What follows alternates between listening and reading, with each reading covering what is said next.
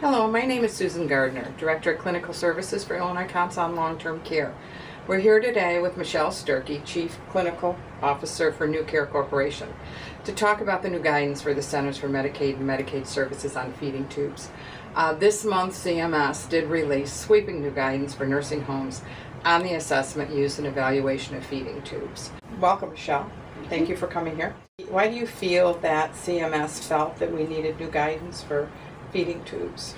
Well, I think there's a couple of reasons, Susan. First of all, with the focus on 30-day readmissions, part of that focus is really looking at someone's end-of-life choices and end-of-life care and making sure that the choices that we're making for the resident are what the resident would have liked.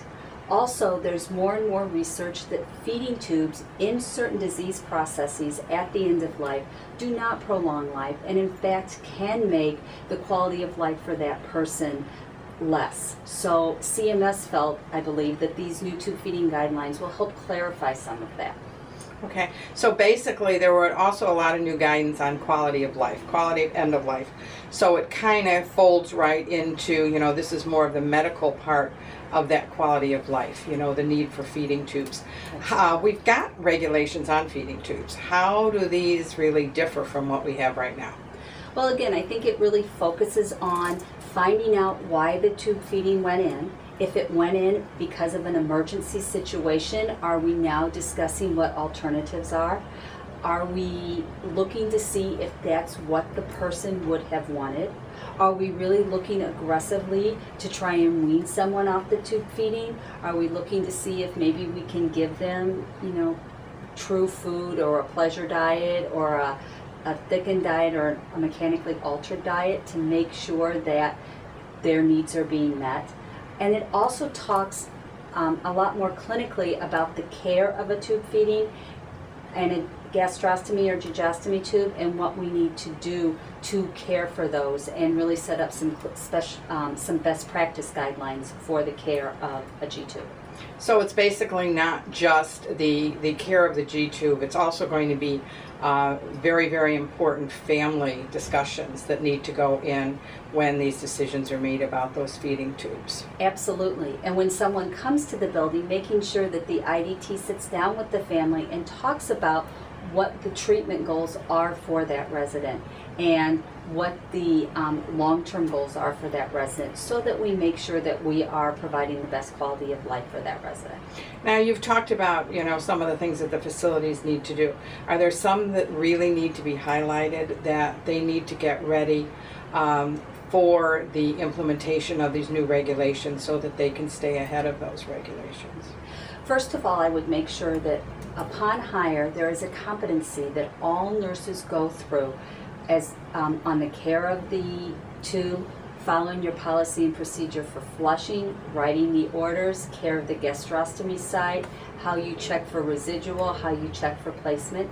That the CNAs also upon hire have a competency about making sure the patient's not lying flat, about what to do if the tube feeding's turned off, making sure that they let the nurse know immediately, as well as yearly competency so that our staff is truly aware of how to care for the feeding. Thirdly, I would set up a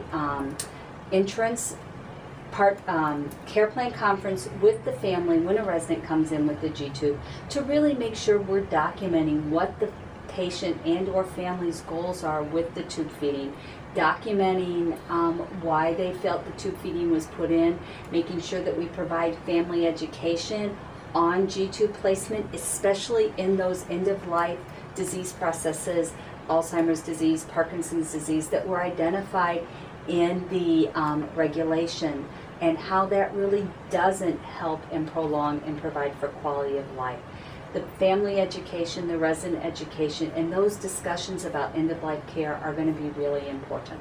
So it almost looks that, after I read the regulations, that they used to say before in the regulations that we have to follow a standard of care. Now the regulations get pretty specific about what that standard of care is. They've really spelled it out for surveyors and for facilities. Absolutely, and I think making sure that your competencies list all of the items that are in the guideline as well as, again, making sure that those conversations are being held with the families or significant others on admission. And I think also getting that information from the hospital prior to admission will also be very helpful. Utilizing your relationships with those hospital nurses and talking about maybe if they know why the tube feeding was put in is going to be very helpful, because sometimes coming to a nursing home is very stressful, and that's the last Right. thing that the families are going to want to be talking about on admission. Well, thank you so much for joining us today. Just a reminder, this week's newsletters are going to not only contain a lot about feeding tubes, but it also does contain an in-service the facilities can use when they are doing some of their competencies with their nurses. The Illinois Council and the Illinois Healthcare will also go over these new regulations and guidance in seminars that they are going to be having throughout the state in November. Michelle, thank you so much for joining us today, and everyone, thank you for joining us also. Goodbye.